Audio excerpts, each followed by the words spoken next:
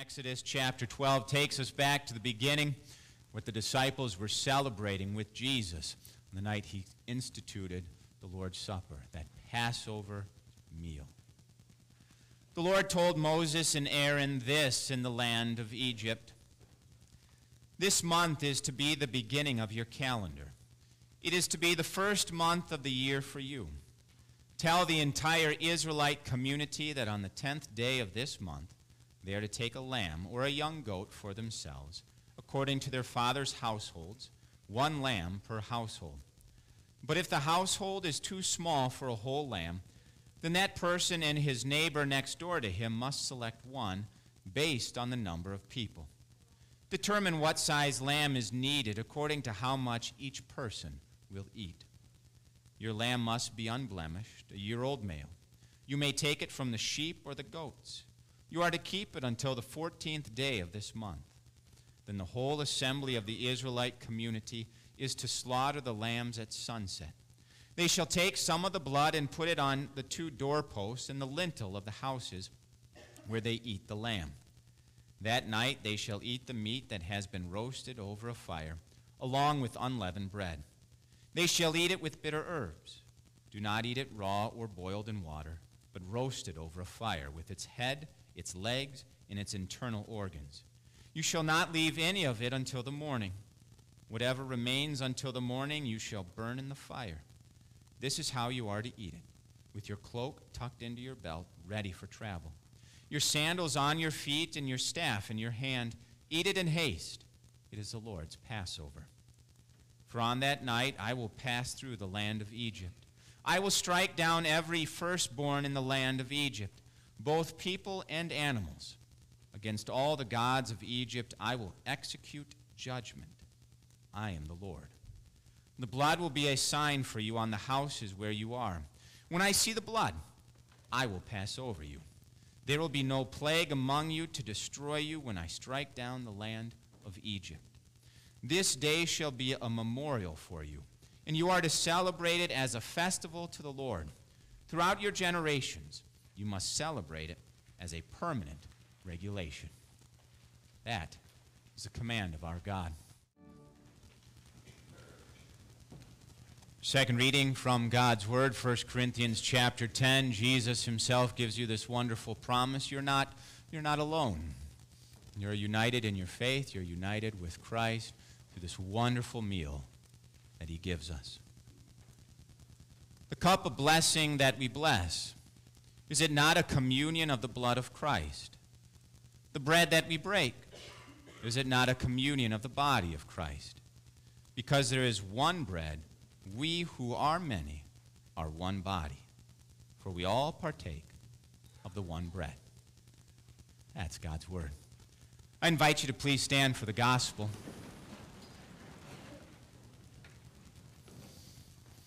These verses from Mark chapter 14 will serve as the focus for our meditation.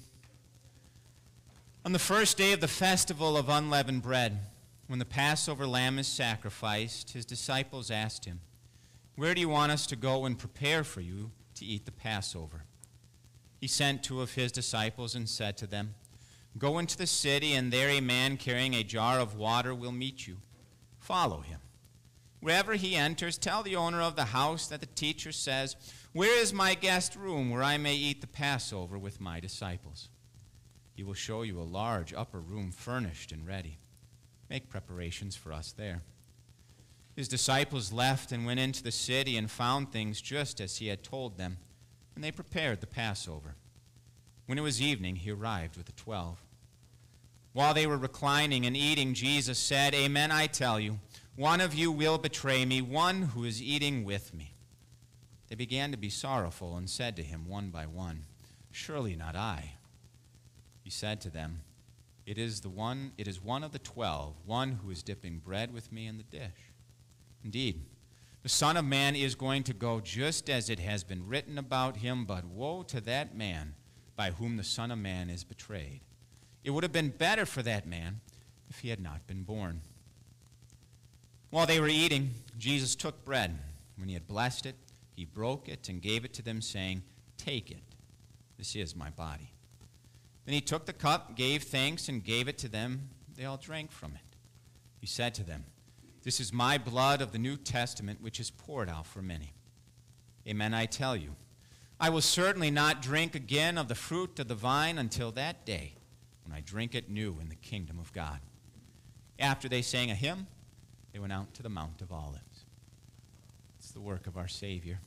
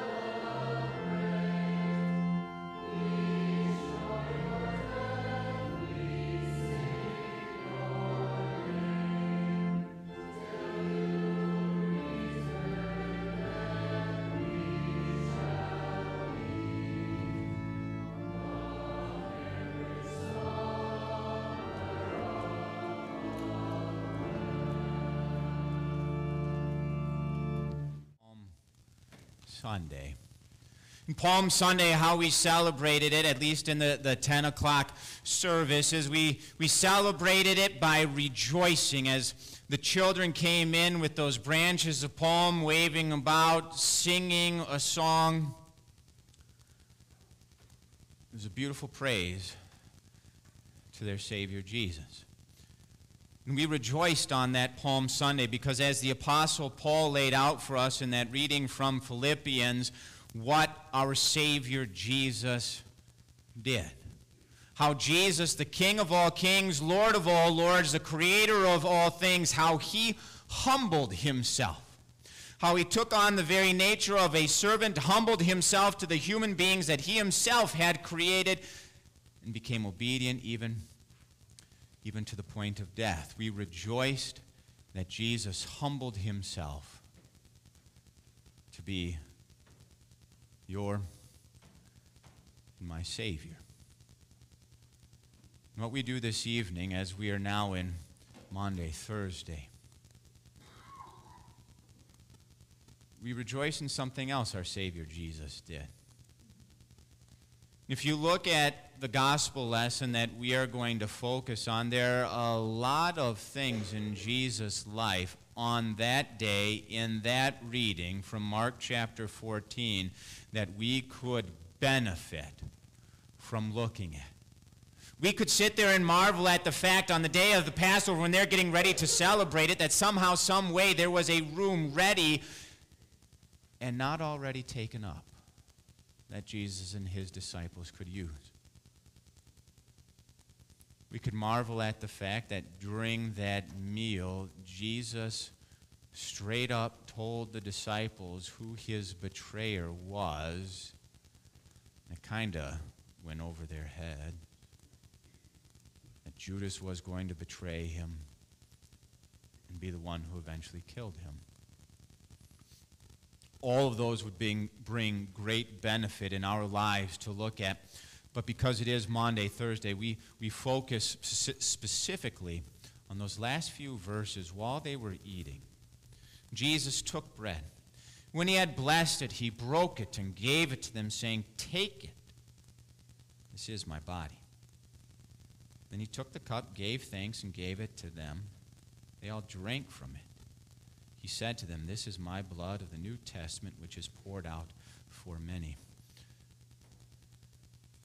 This evening we rejoice in what Jesus just created. We rejoice in the fact that Jesus loved each and every one of his disciples there so much that he gave them this meal of his true body and blood, in with and under the bread and wine, where in that meal Jesus says, this simple eating and drinking, my 12 disciples, it is going to remove your sins. I guarantee it. It is my promise to you. It is that simple. We rejoice in the fact that Jesus created that meal and keeps it in effect to this day for you and I to participate in.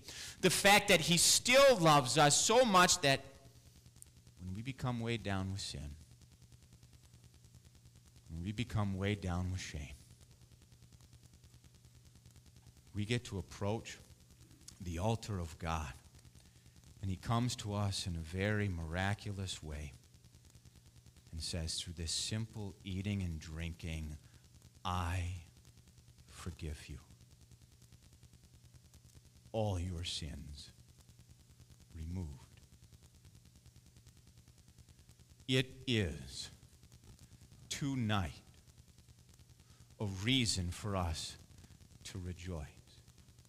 Because every single one of us knows the gospel truth that we need a Savior, that we need someone to remove our sins. Just 3 quick examples for you. Do you remember the story of Ruth? She was the daughter-in-law to a woman named Naomi.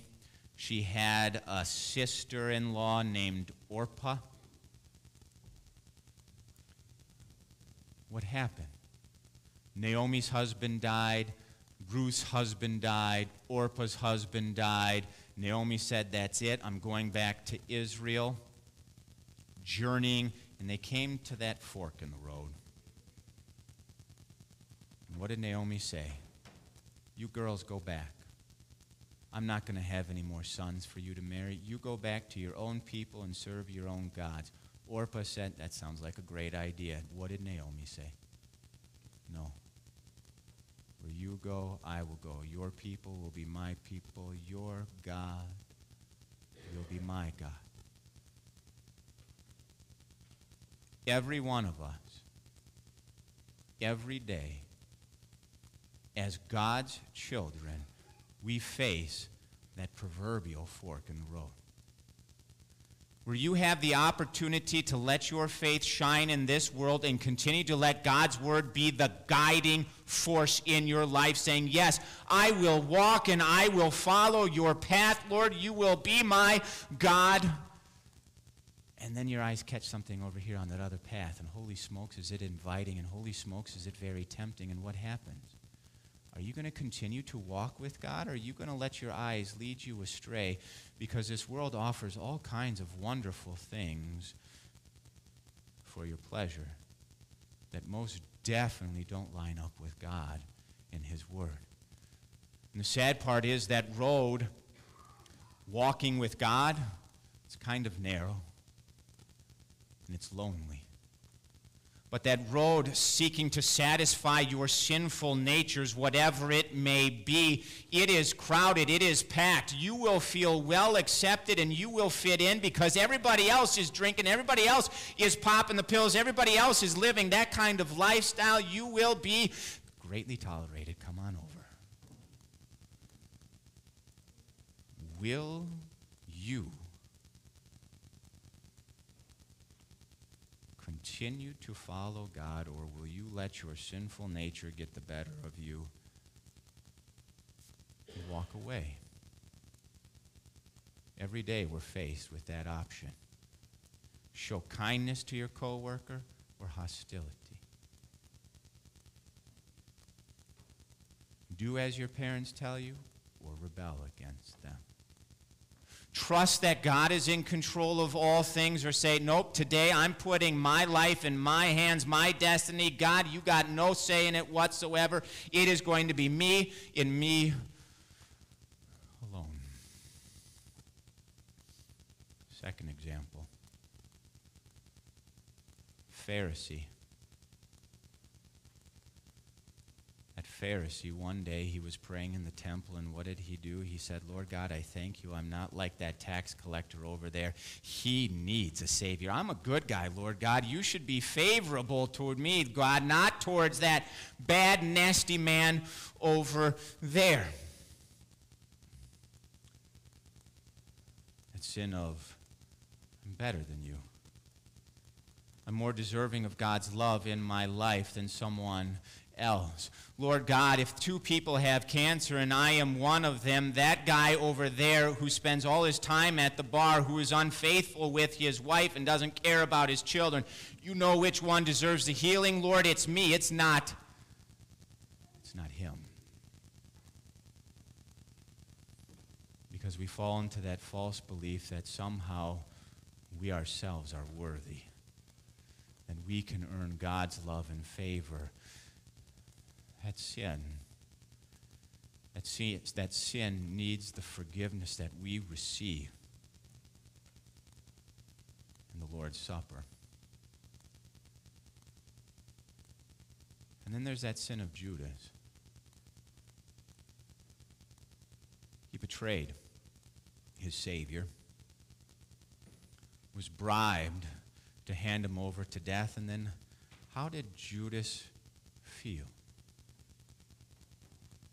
You remember how Judas felt? He was overwhelmed. He felt unloved. He felt there was no hope. He felt there was no way that God would ever love him or forgive him for what he did, betraying his son. What did Judas do? He went out and hung himself because he just said, it's done.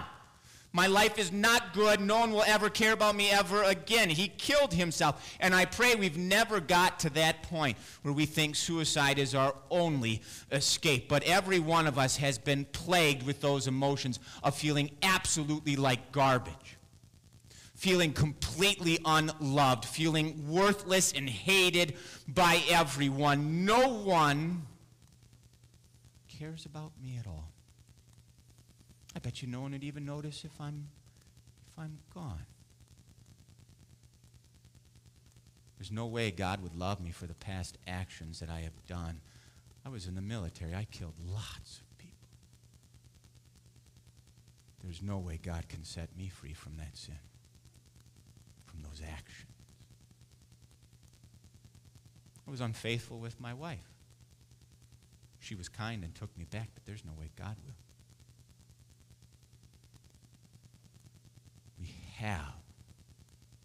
We have those sins. We have those guilts. We have those shames that just eat us up. And that's when we need Jesus. And that's when we need Jesus in this very special way where he comes to us through that body and blood, where he comes to each and every one of us in a personal way as we approach his table, and he says, what? You're forgiven. In this meal that Jesus created on that night, it is a new covenant, it says in there, a New Testament. It is a one-sided agreement. There is no work and there is no expectation on you at all. Because what did Jesus do? He said, I am doing this for you. I am going to give up my life, and now I am creating this meal, and by your simple eating, by your simple drinking, that's all it is. I am assuring you that my work on Calvary is yours. I am assuring you that the death I died, that forsaking that God did to me when I endured the pains of hell are yours. Your sins. They are gone.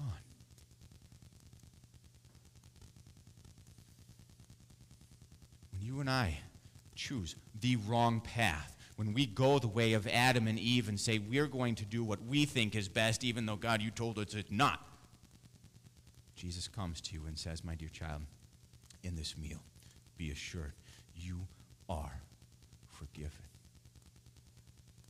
When we stand there and act like holy rollers because we are not in the bar every night, we're not selling drugs, we're not cheating on our spouses, we are more deserving and better worth God's love than anybody else, God comes to you and says, no, you're not, but don't worry.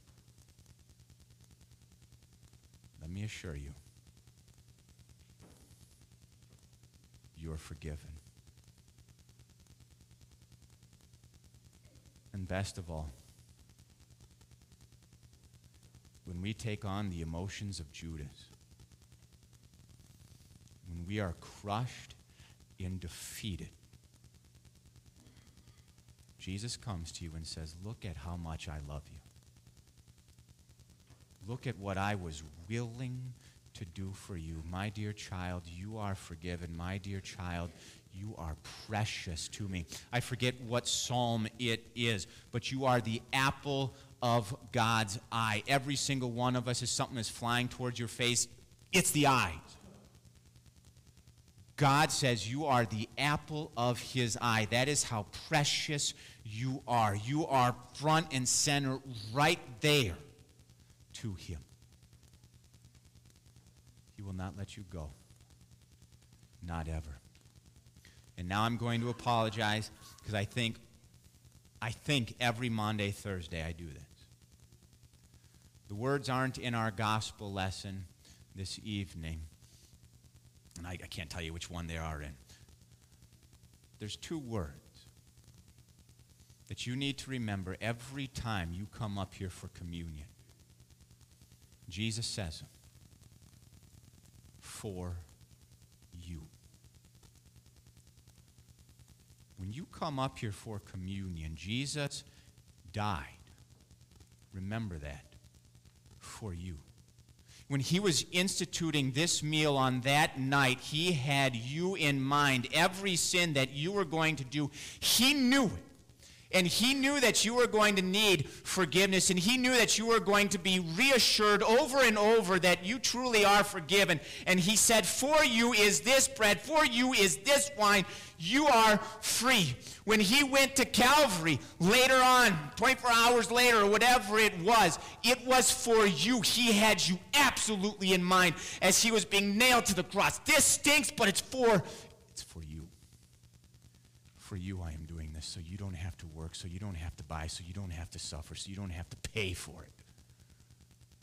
I am setting you free. Personally, Jesus comes to you in this meal and says, for you,